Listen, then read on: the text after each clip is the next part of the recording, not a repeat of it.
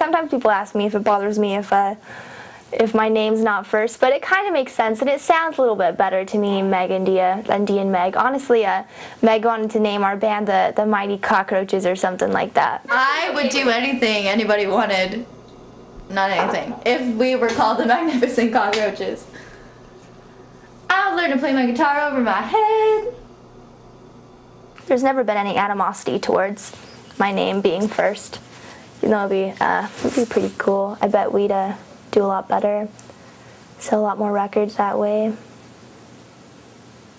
I really want us to be called the Skeksis because if you've seen that Jim Henson movie, The Dark Crystal, like those old like bird That's really creepy cool. people. I told you this before, but like the bird creepies.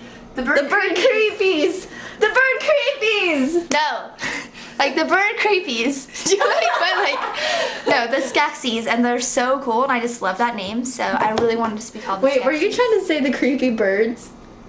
But you said the bird creepy. But actually, I thought it'd be so fun if we called one of our records and we called like Nick, Jonathan, Carla Skeksis. So it's like Meg and Dia and the Skeksis. Like Bob Marley. They'd be real down with that, to be called creepy birds.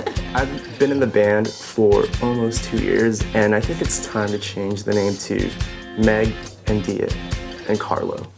Or maybe Meg and Carlo? Dia and Carlo? Carlo. It was love when you could hear me all the time. The violence or the words that both say was the black wedding you could hear me all the time. No drug is story, no real hallelujahs. And some people swore they saw the devil. While most pray they wouldn't last till winter. It was a black wedding. Throw those blessings all around. Oh look, here's a good one. Meg and Dia Associates. How's life on the road? The Yellow Butterfly song is pretty bad. Beep! But a little on the lengthy side. I work at Walmart now and I saw your CD and totally sold it to some little 12-year-old girl saying that you write songs for Hannah Montana. How did that rumor get started? That's interesting. No, you should totally do that. I should. I love her single. I hope you wish I guys wrote have a good one. Send the wind out. I hear his voice now. At the bottom of the blue. I'll get my coat. It'll be the second coming outside when I return with you. I'm a shit like you. Want to see you and me. And I left my soul next to the shore. Want to see. In the apartment we were writing, it was an interesting experience. We've never done anything like that before. Your flies undone. It is. You got that on camera? Yes!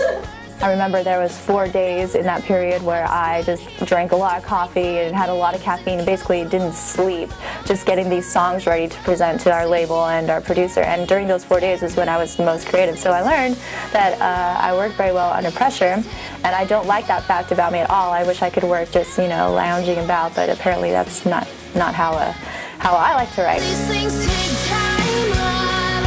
These things take backbone. And they'll tell you what you want to hear, 'cause maybe it gets better, better. I tried to take off some of the stress from her and put it on me, and I wrote a couple of songs. No, I actually like Hug Me Till You Drug Me, Honey. Hug me till you drug me, honey. That's what it's called. What's it about? Brave New World. Yeah, but what about it? But they're orgy porgies.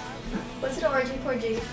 It's what they call them when 12 people get together in a room with tables, drug themselves, and have orgies together. Because physical attraction in their Brave New World is mostly for fun. Which it still is today, but not all the time. What else is physical attraction for? Love. What's that? I don't know, but we're gonna find it someday, so shut up!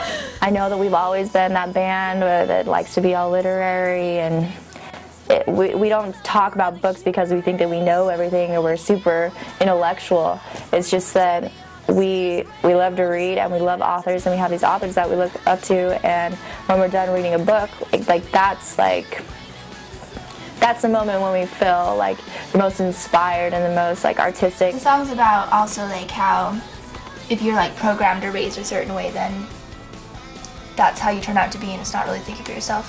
Which I thought about it, and that's not always like a bad thing, because at first, like when I was writing the song, I was like, oh, it's so bad. It could also be like a good thing as well, because there's lots of things I was pre-programmed to do that like I think are good.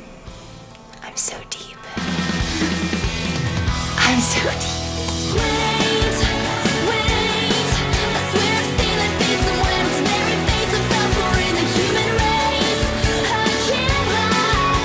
I think our whole band, like as close as we are, we got a lot closer staying there. The guys actually stayed in the room across from us. Hey, this is Carlo. Hi. Come on in. This is Jonathan and Nick's room, and this is Nick's bed. Has Jonathan's bed. Jonathan has his Godzilla. You guys know who Godzilla is. He does this. Yeah. This is the living room where we watch movies. We watch Dexter. We watch wrestling. We watch sports. Let's go to the fridge. Let's listen to the fridge. Come on. So we got some Cristal and up in. Where's all the Cristal, dude? I drank it. I'm sorry. Yeah. Let's go to my room. Come on. I'm pretty lucky because I get to stay in this room by myself. And this is my stuffed animal. This is Kiddo. Yeah. I brought over Pac-Man. This little Atari thing you hook up to the TV. Xbox and PS3 has got nothing on this, and we'd stay up all night just playing while Jonathan cooked. Some of our fans actually know about my Pac-Man skills because I don't remember what venue we were playing, but there was like the tabletop Miss Pac-Man, and I started playing it with some of our online fans, and they were like, holy shit, you don't have a life, you play Pac-Man all the time. Because that's the only way that they could explain me being so good at it.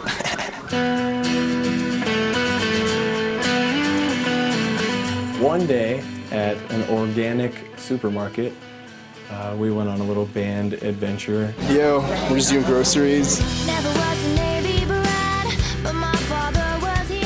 While we were there, this lady that was working there, I asked her, you know, what kind of tea I should get or what she recommended. Well, let's take a look. If you're into jasmine, Jasmine? green tea. Jasmine green. Actually, the jasmine green, it's productivity and really good sex. It's what? For writing, creativity, and really good sex. Really good sex? Oh, yeah, I'll take it. Wait, But you have to put honey in it. what about I have you? honey. Jonathan comes over and he's just like, hey, do you guys want to come to dinner over at our place? I have the pasta boiling on the back of the stove. There's asparagus, tomatoes, olive oil, crushed red pepper, garlic.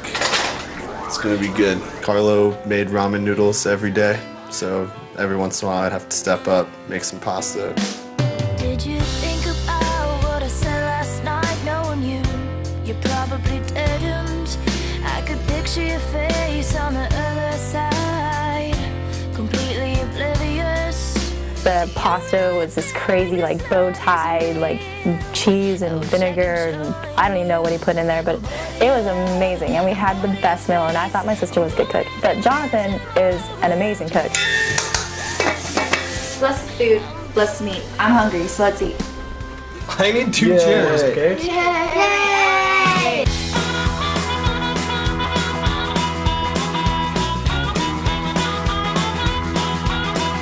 Carlo has no taste buds because he burned them off somehow. And so he puts extra spices and pepper on everything. In fact, he takes butter and he puts pepper all over butter and eats it with a knife. Nothing's wrong with pepper and butter. It gives it a little zest. I won't be sorry, won't go moving around. In fact, I'm doing quite well for now. I hate running. more than anything in the world, but I think I hate gaining weight a little bit more, just a little. So I torture myself every day for about an hour. Peace. I'll be back.